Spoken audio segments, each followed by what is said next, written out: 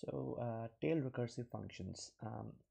It's a very important power to have your compiler be able to tail call optimize your recursive functions. A bit of sore point using Java is that the Java compiler cannot do tail call optimization. When we're using Kotlin, though, we have an advantage is that the Kotlin compiler can perform tail call optimizations in our functions. So to be able to see how this tail call optimization can help us, what we'll do is we'll first, of course, try out a very simple recursive function. We'll create um, a program that generates the nth Fibonacci number.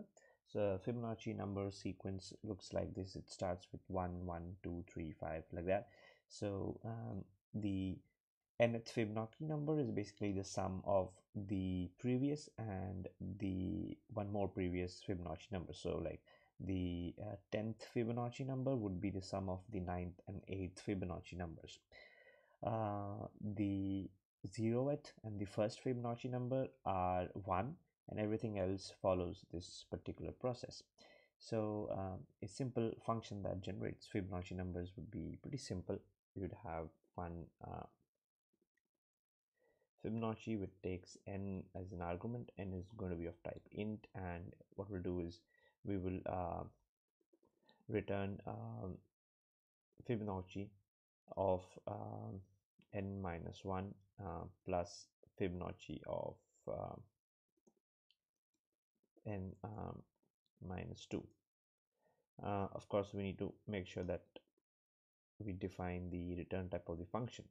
Now, of course, this does not cover the case where n is 0 or 1, so we'll create a base condition if n is 0 or if n is 1. In that case, we return 1. So now we can create our main function, and we can do print Fibonacci 10 equal to we call this Fibonacci function, and if I run this, of course, in my output we will see that it prints 89, which is the correct Fibonacci number for n. Now, if you put a breakpoint on this line, the if condition, and we debug this code instead, so we'll see like this is the first iteration where n is 10. Now, if you just pass on one more time, you see Fibonacci of 10 has led to a call to Fibonacci of 9. And if I just keep on doing these iterations, you'll see that the value of n changes, and there are like a lot of frames in my stack. So because when I call Fibonacci of n minus 1 and I call Fibonacci of n minus 2, at that point the outer function Fibonacci of n has not yet exited from the call stack, which means by the end of like when I get to the value of n equal to 0, I would have created a whole lot of functions on my stack. So if we keep going on, we see like the stack keeps increasing, which means that the memory usage of this function keeps increasing. And if we provide a sufficiently large value of n here, our program will crash with a stack overflow exception, because there won't be enough space in the stack to keep all of these frames. So what we can do is we can think of a better way to write this function. You can write say fun. I'm going to call it opti Fibonacci. So it's a optimized Fibonacci function which takes n as an argument. It also takes a as an argument, the default value of which is 0, and it takes b as an argument, the default value of which is 1. And what I'm going to do is I will call this opti-Fibonacci function again with n minus 1, and I will set the value of a to b and the value of b to a plus b. Okay. And when I reach the lowest number, that is when I reach n equal to 0, I'll return the value of a plus b.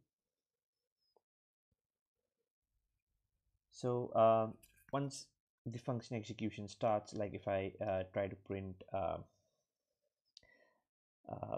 let's say I just take the same line of code, and now this time I'm gonna use the optifibonacci function and use it with 10.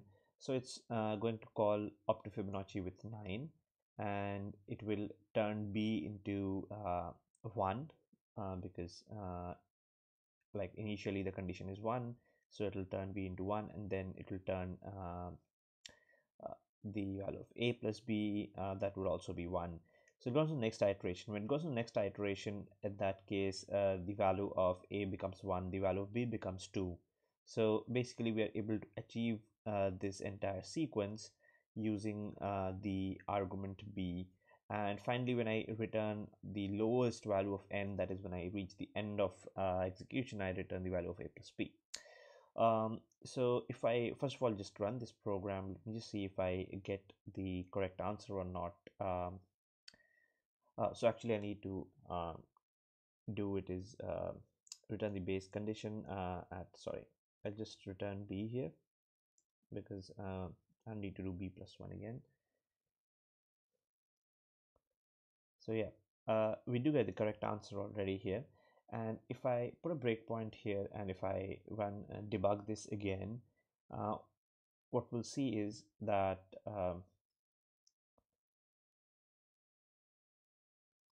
all of these functions are still getting generated on the frame, and the value of the Fibonacci number is inside B. Now, what happens is that since I already create the next Fibonacci number and I'm passing it into this function, this last line of code that I'm writing here, when I when I get to this last line of code, the outer function did not remain on the stack anymore. So the Kotlin compiler has this keyword called tailrec, which if I add to this function. Now, if I add this tailrec function keyword here, you will see that it gives me an error that I cannot add the tailrec function here, because the tailrec keyword can only be added if the last line is a call to the same function and there is no other code after that. So when I add this tailrec keyword, and if I put a breakpoint here and I try to run this once again, we'll see something very interesting happening. Is that if I go across the breakpoints one by one, now you can see that the value of n, a, and b are changing, but the stack contains only a single frame. The extra frames are not getting created. That's because Kotlin can optimize a tail call, and it would, during execution, it will turn my recursive function into an iterative function automatically, and it would prevent a stack overflow exception.